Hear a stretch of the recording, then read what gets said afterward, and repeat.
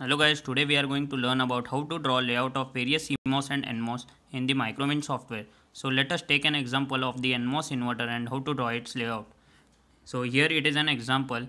So we must select the metal layer for the source and the drain and the polysilicon for the gate. So let us try it to draw the layout in the Microwind software. So we will open the software and it will appear like this.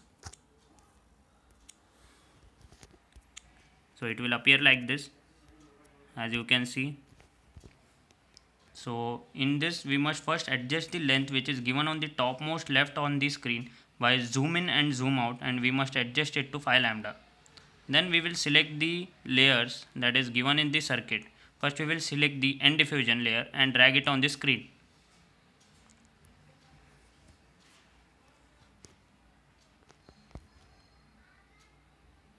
Then we will select the metal layer for the connection of the VDD to the NMOS. That is, for the source and the drain we will always select the metal layer. Then we will select the polysilicon for the gate of the NMOS.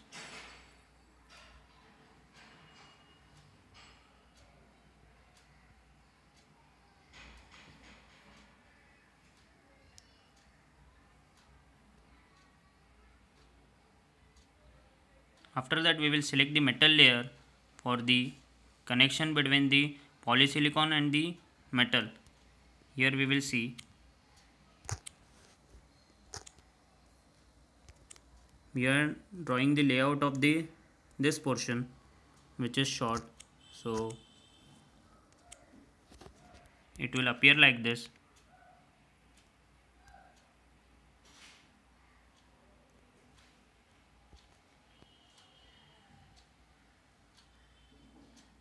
After that again we will select the metal layer for the connection of the NMOS which is coming below the another NMOS.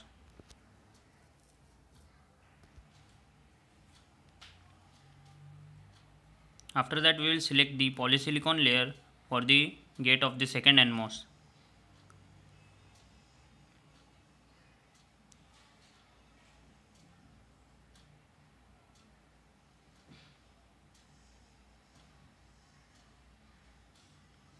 At last we will again select the metal layer which is going to the ground, that is connection which is going to the ground.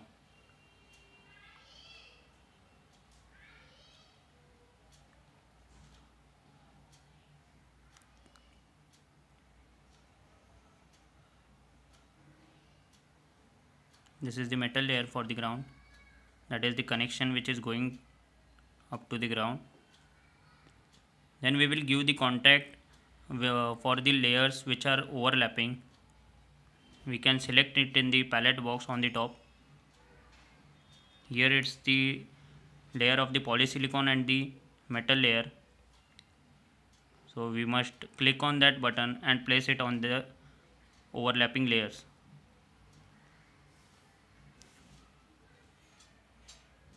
So we can see here on the top the contacts between the polysilicon and the different metals, or we can say different diffusion layers. So step by step you must give the contact between all the overlapping layers. So proceeding further,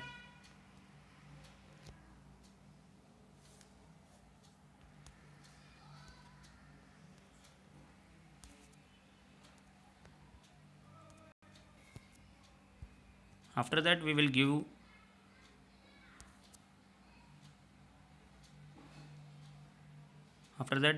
input to the polysilicon, that is input to the gate, and we will select the clock here and click it on the polysilicon layer.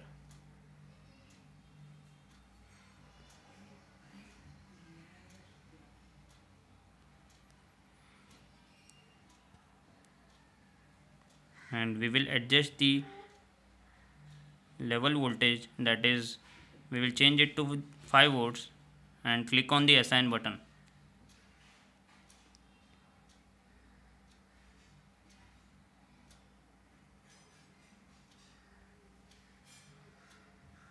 Here I have changed it to 5 volts and I will click it on the assign button.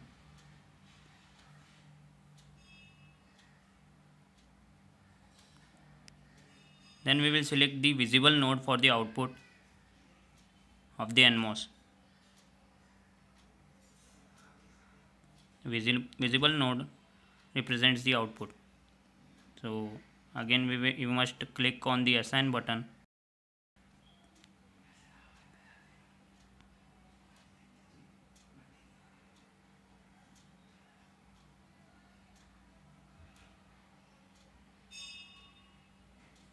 So at last we must give ground to the last metal surface, that is by selecting it in the palette box.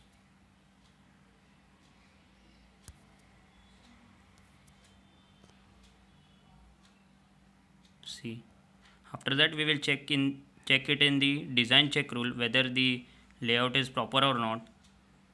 That is here we can see here, and it is having error, so we must rectify it. If we are having error, we must rectify it and run the layout.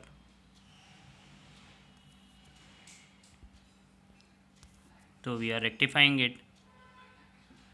So we have rectified it accordingly, and after